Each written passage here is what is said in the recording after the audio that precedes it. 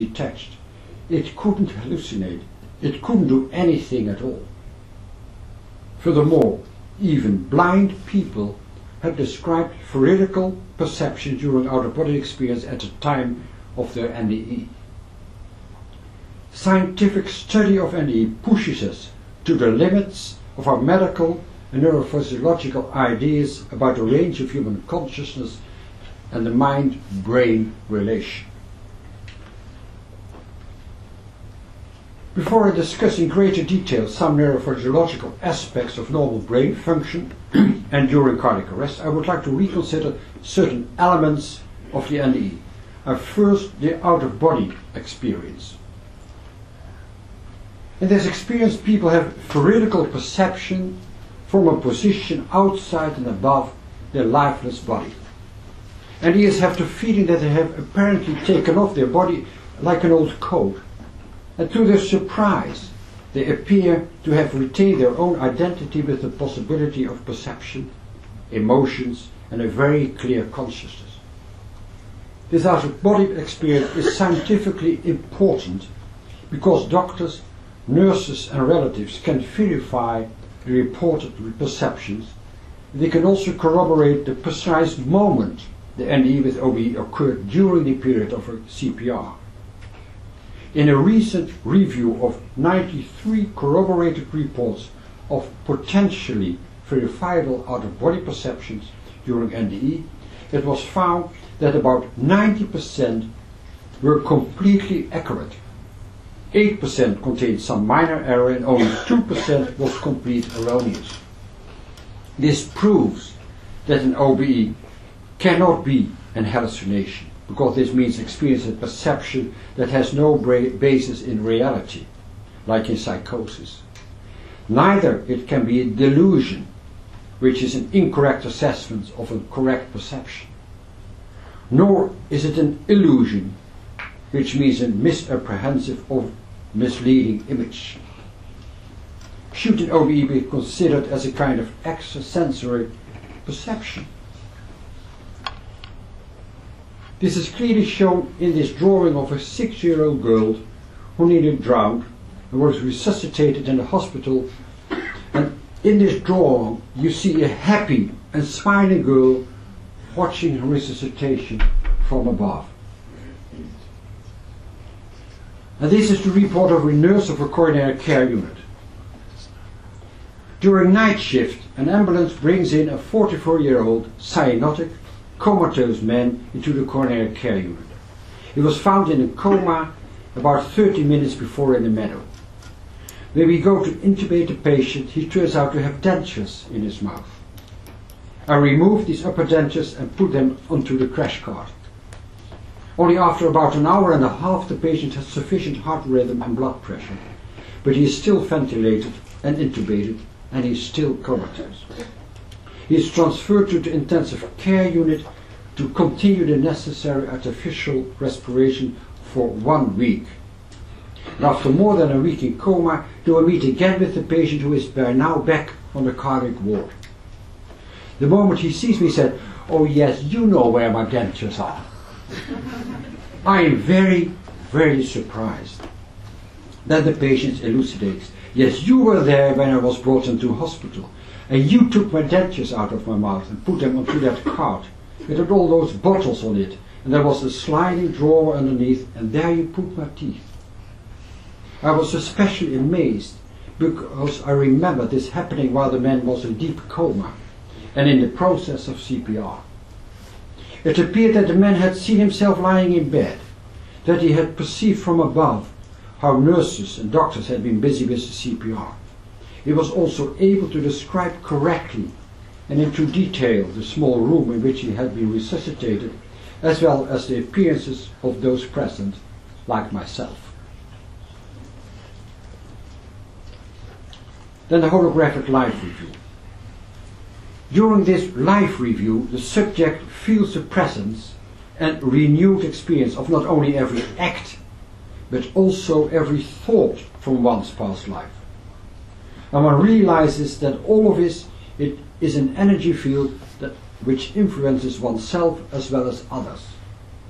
All that had been done and thought seems to be significant and stored. Because one is connected with the memories, emotions and consciousness of another person, you experience the consequences of your own thoughts, words and actions to that other person at the very moment in the past that they occurred. Interconnectedness. They understand now the cosmic law that everything one does to others will ultimately be returned to oneself. Patients survey their whole life in one glance.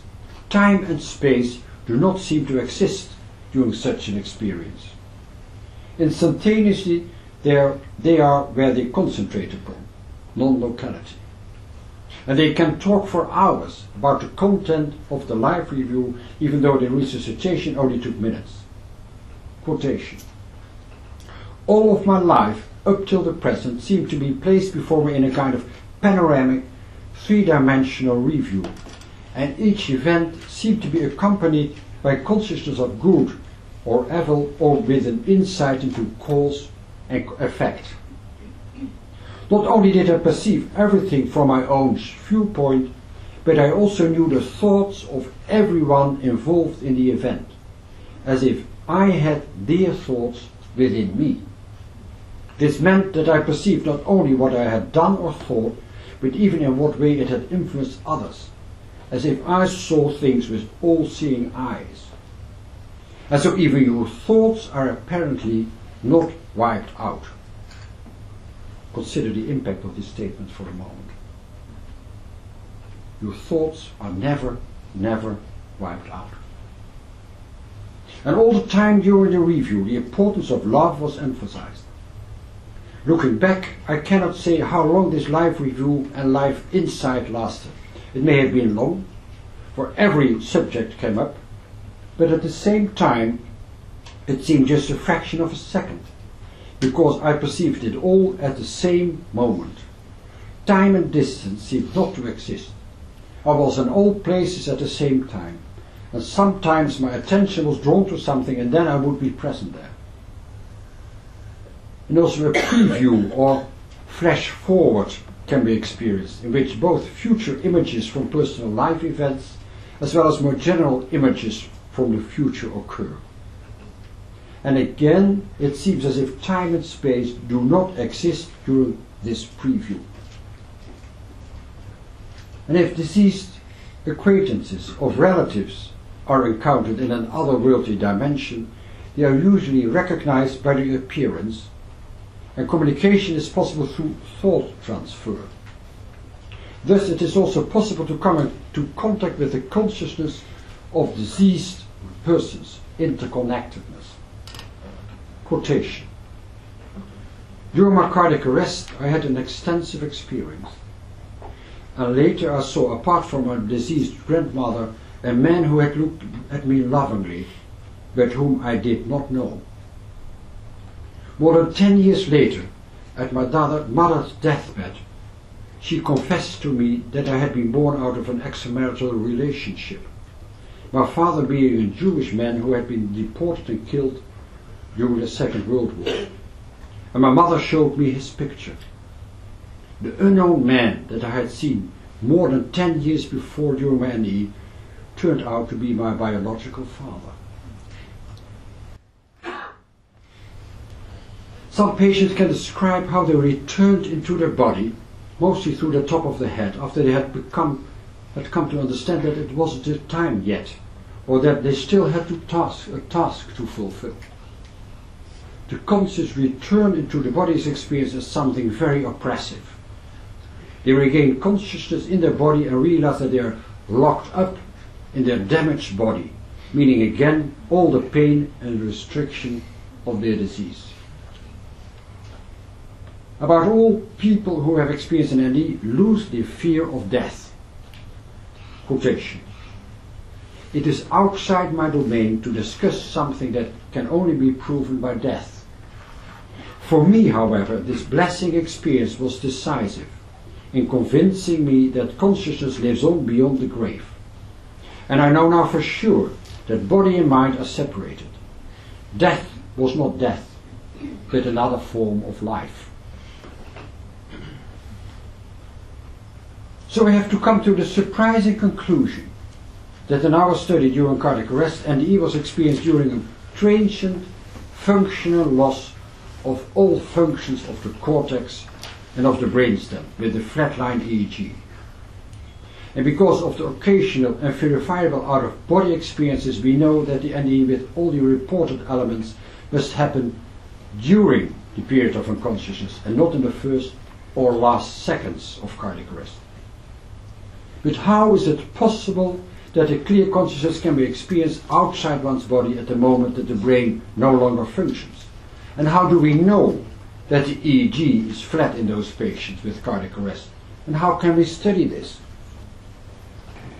Through many studies with induced cardiac arrest in both human and animal models, cerebral function has been shown to be severely compromised during cardiac arrest with complete cessation of cerebral flow, causing sudden loss of consciousness and of all body reflexes, but also of the abolition of brainstem activity with the loss of the gag reflex and the corneal reflex, and fixed and dilated pupils are clinical findings in those patients. And also the function of the respiratory center located close to the brainstem fails, resulting in apnea, no breathing. And the electrical activity in the cerebral cortex, but also in the deeper structures of the brain in animals, has been shown to be absent after 10 to 20 seconds, a flatline EEG. And in acute myocardial infarction, the duration of cardiac arrest in the coronary care unit is usually 60 to 120 seconds, and in an out-of-hospital arrest it even takes much, much longer. So all 562 survivors of cardiac arrest in the 4 prospective studies must have had a flatline EEG. This conclusion is often called impossible and unscientific. The quite often proposed objection that the flatline EEG does not rule out any brain activity because it is mainly a registration of the electrical activity of the cerebral cortex misses the mark.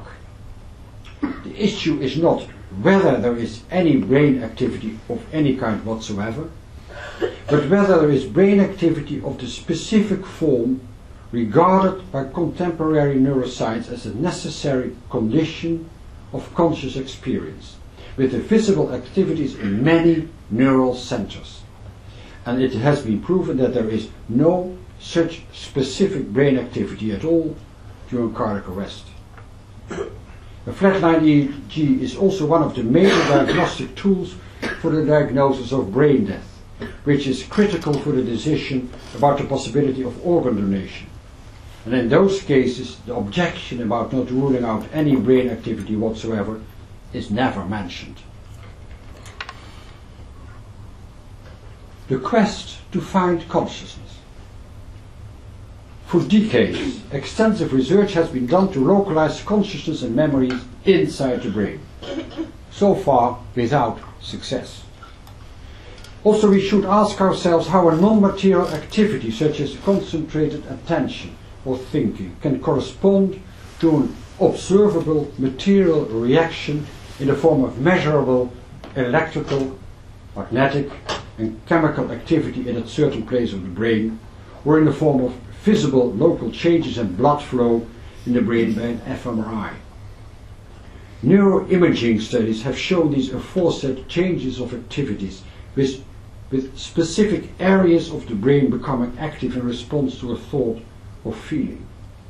However, although providing evidence for the role of neuronal networks as an intermediary for the manifestation of thoughts, neural correlations, those studies do not imply that those cells also produce the thoughts.